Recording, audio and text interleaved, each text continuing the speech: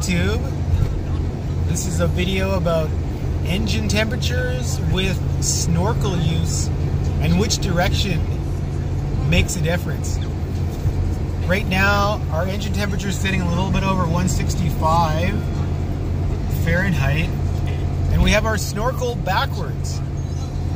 It is also minus 16 outside,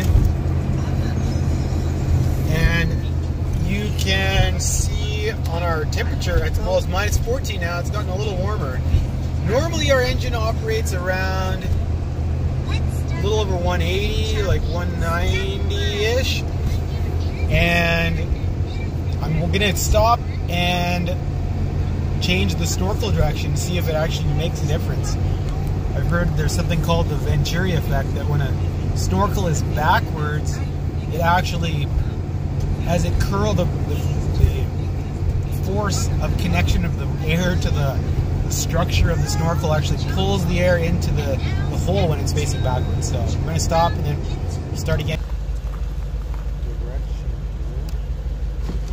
Go back to forward facing and see if that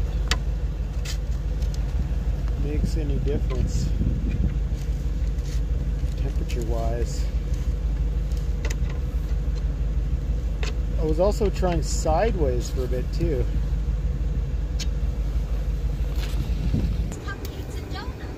So even idling, you can see our temperature has dropped even a little bit here. It's below 165 now, and we'll have to start driving again and see if the forward facing is cooler. I might also stop again and then switch to the sideways, which I'd be recommended for snow on occasions. So we will see what the forward direction does. We'll check back in about 5 minutes, see if the engine temperature warms up. So we have gone another 10 minutes here. The engine temperature has gone up a bit, but we've also increased the temperature outside by 1 degree, so it's minus 13.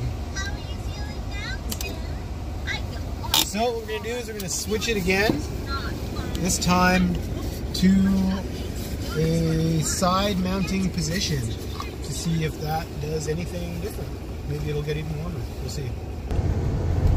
So we've driven for another 10 minutes, this time with our snorkel top on sideways, and we're back to an engine temperature of above 165, about 168 maybe, something like that. It's hard to tell with these odometer gauges that are staggered at an unusual rate, in my opinion.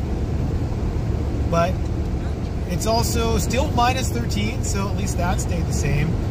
Where, you know, it's a tough experiment when the temperature is changing as you're driving, but I think what we're trying to do, if we're sticking minus 13 here, we might swap it back to backwards and then see, because that was minus 14 when we were backwards the first time, and see if there's any temperature change when we go back to a backwards mounted direction for the snorkel.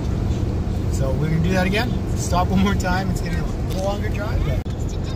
So we're back another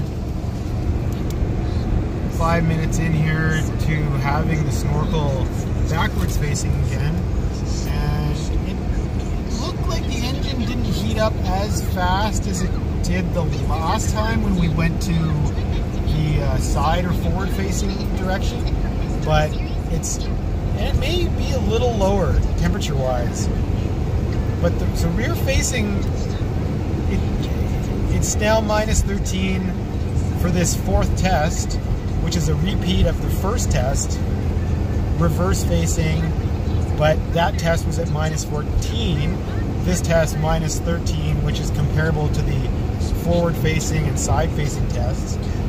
So at this point it doesn't seem like a huge difference, but it does seem like it is a little cooler when in the rear facing position. So, you know, that's maybe good. I mean, right now when it's minus 14, you're kind of, I almost want to see the engine a little warmer just to make sure it's getting the right oil viscosity maybe. don't know if viscosity is the right word, but yeah. I think the other consideration on the side facing, where the holes is facing your windshield, is for us when we're driving on the right hand side of the road. I've driven by some people who, you know, they hit a big puddle on the highway and we're driving the opposite direction and the puddle splashes on our car. If it's side facing towards the windshield, your intake through the snorkel is going to be a little more protected. For whatever it's worth, I mean, Safari snorkel, I believe I've read some literature saying that the centrifugal force from the cyclonic air motion within the snorkel pulled the moisture and water, snow to the walls of the snorkel, which prevented any moisture getting into your intake and engine. But, you know, is that true?